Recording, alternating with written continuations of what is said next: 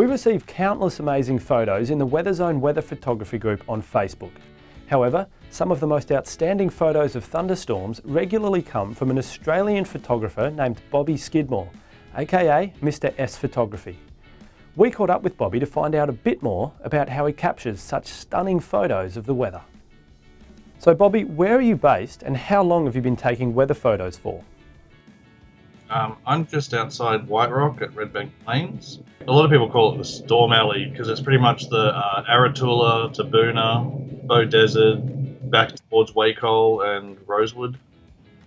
I started just under 5 years ago. The first probably 6 months was just getting to know the camera. When storm season came, I went out and it was pretty nerve-wracking at first, but fun.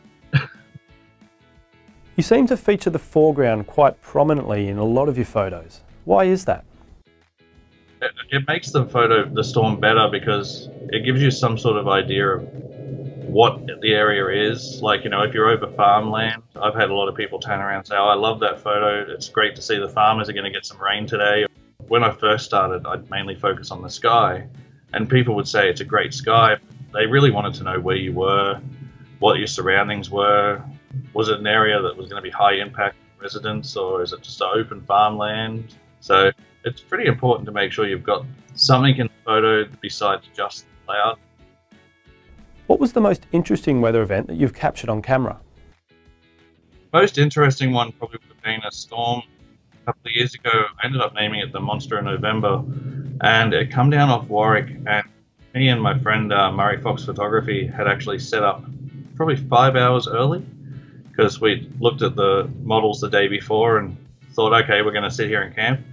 And when this storm came down, it looked like something off Tornado Alley. It was just a massive rotating supercell, golf ball and larger hail. You could actually hear the roar, even from like 10 kilometers away, you could hear the roar of the hail just clanging in the clouds.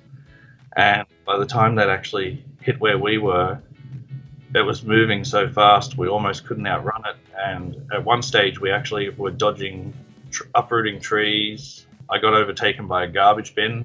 I was on the highway. But after the storms pass, you also get some amazing sunsets, and all the wildlife come out, and if you're in the farmlands, the cattle, and it's such an amazing thing, like, as long as you can keep yourself safe. Do you have any tips for people wanting to get into weather photography? Well, obviously you'll need a decent DSLR, or people shoot mirrorless now, but I find wireless remotes are really important because when you've got your camera set up on a tripod, it may not always be safe to stand with it, so you may want to set your camera up and sit in the safety of your car.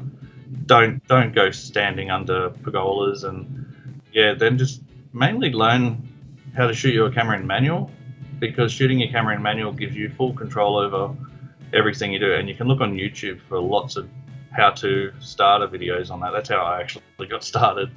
If you can use a zoom lens, it's safer because you can keep yourself at a further distance from the storm and you're not underneath where the strike zone is. And you want to adjust it so that you have as long an exposure as you can during the day, because if you try and react with your finger, you're going to end up with 600 photos and maybe one will have half a lightning strike in it. So if you can push for 1 to 2 second exposures, it makes a big difference. If you want to do weather photography, the biggest one is get to know what you're looking at on your radar, but also get to know your area. Get to know where if you turn down a road, you're not going to get stuck and put yourself in danger. So really get to know your area and your camera before you go out, because if you just go out, you'll be so focused on trying to do something, it may put you at risk. If you'd like to see more of Bobby's work, you can find him on Facebook and Instagram using the details showing on your screen now. And that's all for today's Weather Pulse. If you've got any feedback or you'd like to share some photos with us, you can also send them through to weatherpulse@weatherzone.com.au. Remember, if it's happening in weather, you'll find it here on Weather Pulse.